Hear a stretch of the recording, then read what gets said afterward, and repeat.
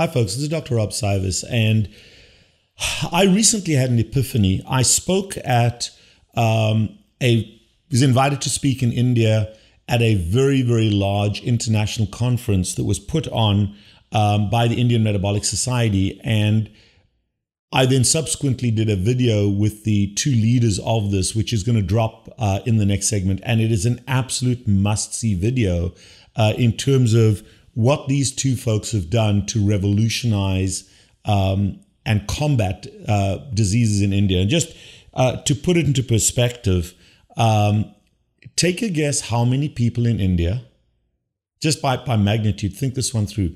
How many people in India have already confirmed diagnosis of type 2 diabetes? An A1C above 6.5. Forget about those that are pre-diabetic. Forget about those that that are out there, and there's many of them that have diabetes that just haven't been diagnosed. What do you think the number of people are in India itself who have type 2 diabetes? Think that one through. And the answer is over 200 million people. Almost the entire population of the United States in India has type 2 diabetes. It is an epidemic and is in large part brought about by their reliance on industrialized processed sugar and starch, a shift toward a higher carbohydrate diet, and in about 80+% of folks in India, they are Hindu, and many of them are religiously vegetarian, and what I call white vegetarians, where they're eating primarily rices, breads, and starches as the priority for their diet, plus a genetic predisposition to lower insulin production, genetic predisposition toward diabetes, obesity being the other side. So some will gain some weight and then cross over to diabetes. But this Metabolic Society of India has done an amazing job and completely changed my mindset of what you can do at an individual basis. So, for example, in my practice, I'm known as the carb addiction doc. We look at the consumption, certainly in the US, as an addiction to carbohydrates.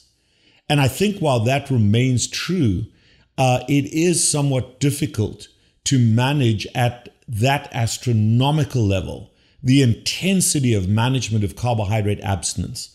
And in fact, here's what's changed in my mindset is how do you take dedicated religious vegetarians and improve their health? And there are three strategies, three very, very simple strategies that still to a large extent confine to Hinduism that these two gentlemen have used in themselves when both of them were in their own journey, had a diagnosis of type 2 diabetes, reversed that, but also very simply, without major effort, can transition a whole population away from diabetes. So yes, you may not be perfectly healthy, but you can certainly correct your diabetes. The first change that they make is what they call 20-20-60 or CPF. I'll explain what this means in a second, but folks, the average diabetic person, in order to develop type 2 diabetes, on average, over a long period of time, you are eating about 80 to 90% of your calories as carbohydrates. And that is not defined by what goes in your mouth. A lot of people say, oh, this is healthy, this is unhealthy based on what goes in your mouth. This is defined by glucose, galactose, and fructose entering your bloodstream, where 80 to 90% of the caloric load entering your bloodstream is some form of simple sugar or starch, irrespective of how it went in your mouth. Because remember, what goes in your mouth gets metabolized by the human body. And what 20-20-60 means is it is a method to reduce the 80 to 90% carbohydrates that we're eating down to 20%. And over time, if you can slowly eliminate the obvious sources of significant carbohydrates, absorbable carbohydrates, and get down to a 20% average carbohydrate load, you will get your diabetes into remission. It will happen. And then the focus is a behavioral and a dietary transformation to sustain that 20% over the rest of your life to keep your diabetes into remission. In other words, we don't cure diabetes, we put it into remission. It can always come back if you go back to eating that way. But the 20-20-60 is 20% carbohydrates.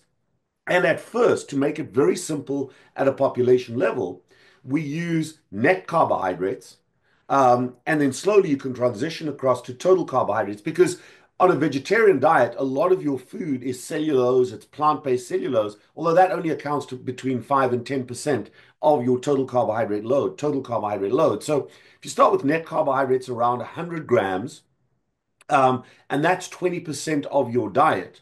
Then the second 20% is 20% of protein, and we'll discuss on a vegetarian diet where you can get your protein in. They go into detail about this, and I'll discuss that in a little bit in this video. And then the third part is to slowly ramp up your fat percentage so that at least 60% of your food is fat, which is also a challenge on a vegetarian diet. But dLife has done an amazing job of helping people very simply, very easily to find those 60% of fat.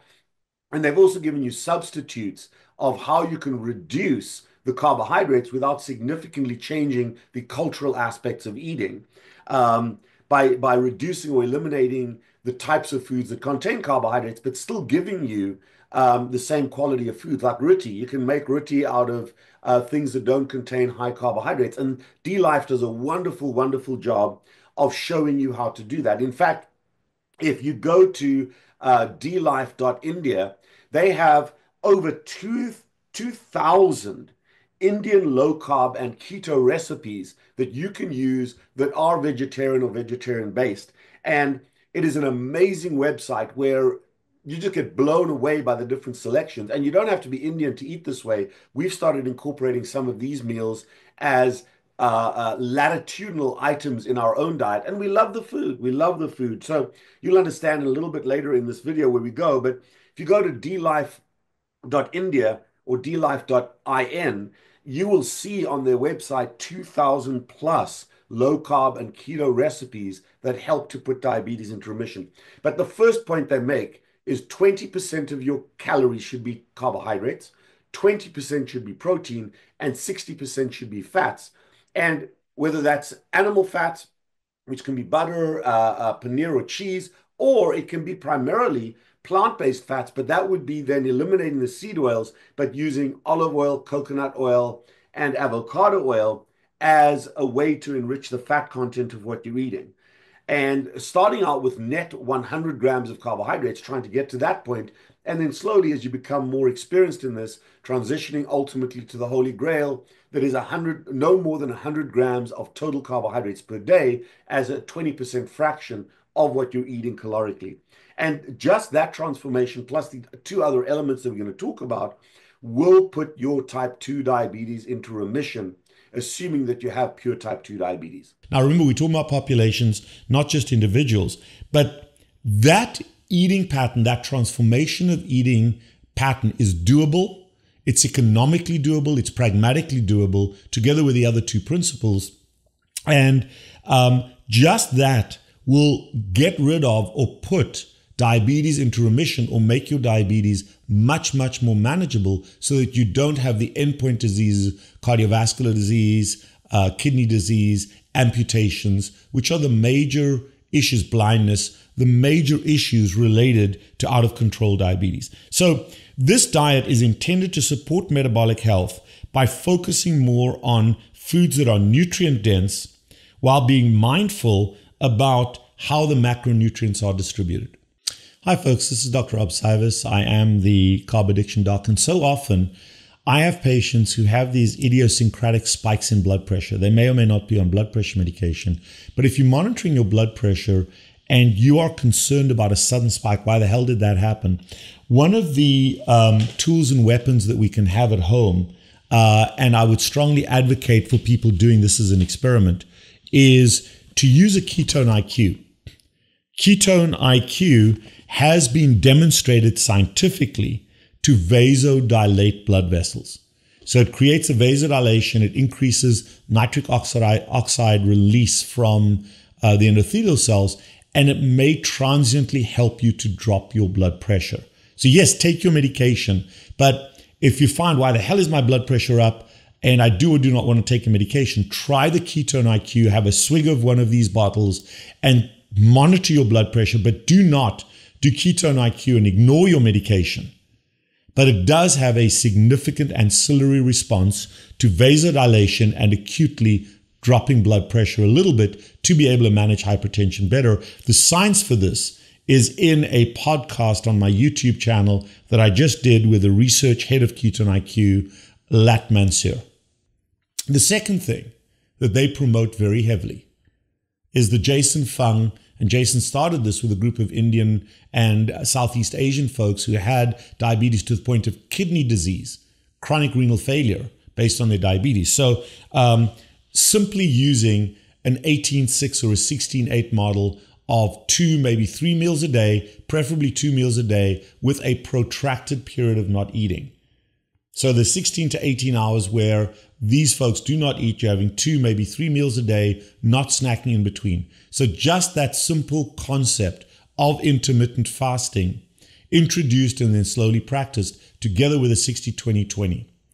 And then the third issue is making sure that we are able to get adequate protein and fat in their diet, because one of the problems with a pure vegetarian diet, it is heavily reliant on carbohydrates, but also relatively poorly reliant on protein and fat. So there are certain protein-rich vegetables that are promoted in this diet, but even within Hinduism, the majority of Hindus are comfortable eating 2 products that completely transform their metabolic health.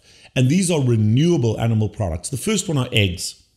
And I was interested to find out that duck eggs are a largely produced form of egg. It's not just chicken eggs, it's duck eggs and chicken eggs that are abundantly available in India at relatively low cost. So just by introducing eggs into their diet as a condiment to their food, I'm going to show you a video, a photograph from one of these Indian folks' talks.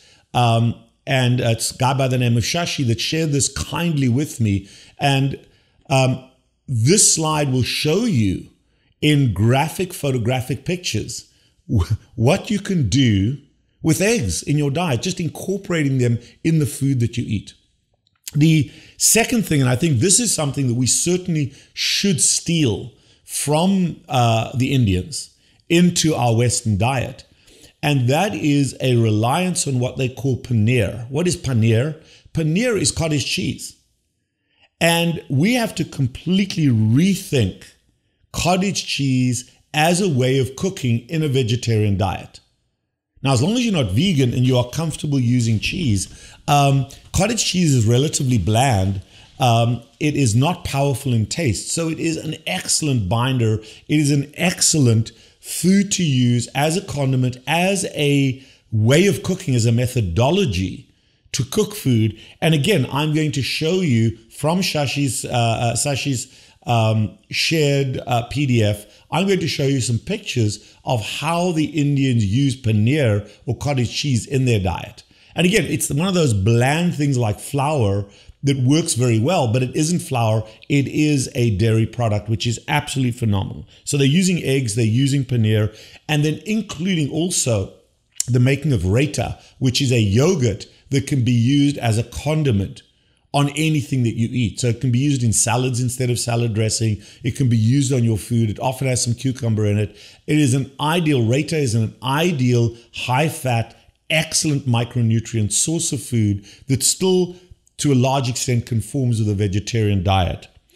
And then the final thing that I think we can definitely do in this country, folks, when I first see a patient, I always ask them, what medications or what supplements are you on? I don't even ask them, what are you not, are you on any? I just straightforward ask, what are you on? Because almost everybody's taking something. And here in the US and in the Western half of the world, the majority of people are taking supplements, which are very often promoted, that in India are called marsala. Now, what is marsala in India? Marsala is the word they use for spices. So, for example, if you take something like turmeric, turmeric in India is a spice. They use it as part of their cooking. And there are multiple foods that we use in pill form, from the regular ones like garlic and ginger, cardamom. But there are many, many things that are sold at GNC in pill form, and you're paying ridiculous amounts of money and you take them as a capsule or a pill, that are just spices. Why not literally spice up your spice rack and add these marsalas, add these spices to your food? I can tell you that a big bottle of turmeric is a hell of a lot less expensive than all the pills that you buy from GNC. So why not buy your supplements in part from an Indian marsala store, which are available all over the country. You can order them online rather than take them in pill form. And again, this revolutionized how we cook, how we prepare our foods. You can add these excellent spices, not in pill form, but as a way to revolutionize the taste and the type of food that you're eating at home. So we can learn from the Indians to add eggs, to add paneer or cottage cheese instead of the flours, and to add these spices as supplements to our food. And in that way, you are getting everything in you need to be healthy at a macro and micronutrient level, still conforming to a vegetarian type diet, a lacto-ovo-vegetarian diet, but getting rid of metabolic health.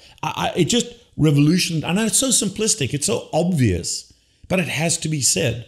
That's why I'm doing this preamble video. And to Anup and Shashi, thank you so much for not only doing this in India, but bringing this to us over here, bring this to the rest of the world as a transformation in a way of thinking about nutrition. You don't have to be hardcore carnivore. You can still stick to some of your principles. And I know you're going to have the folks out there that are commenting, well, I should are beating that drum. But you know what? We're not talking to you. You're already better than this. But this is good enough. And it's about health, and it's about a healthy way of living that conforms to your choice. So it's revolutionized my way of thinking. Am I still going to support the hardcore line? Yes, I'm not changing that. I'm just broadening, as a physician, the scope of healthy eating and bringing more people under the umbrella, because we've always thought of carnivore and radical keto and high-fat, low-carb eating as a radical movement. This revolutionizes what we're talking about, that is more palatable, more acceptable to the entirety of our population. In fact, the only people that are not willing to do what we've just talked about are people that are using their diet as a pretext not to be healthier. There is absolutely no reason that you cannot conform from a 60-20-20 all the way through to pure carnivore. That should be the latitude of all diets. Beyond that, on the vegan vegetarian side, where we don't incorporate these foods, is anti-human. It is a non-physiologic diet, and you cannot supplement your way out of veganism. You will suffer. You may choose to suffer, but you will suffer. On the spectrum, anywhere from what I just talked about all the way through to pure carnivore, you can pitch yourself where you want to. That is healthy human eating. And as my friend Ken Berry says, it is the Ph.D. It is the proper human diet in all of its diversity. I am the Carb Addiction Doc.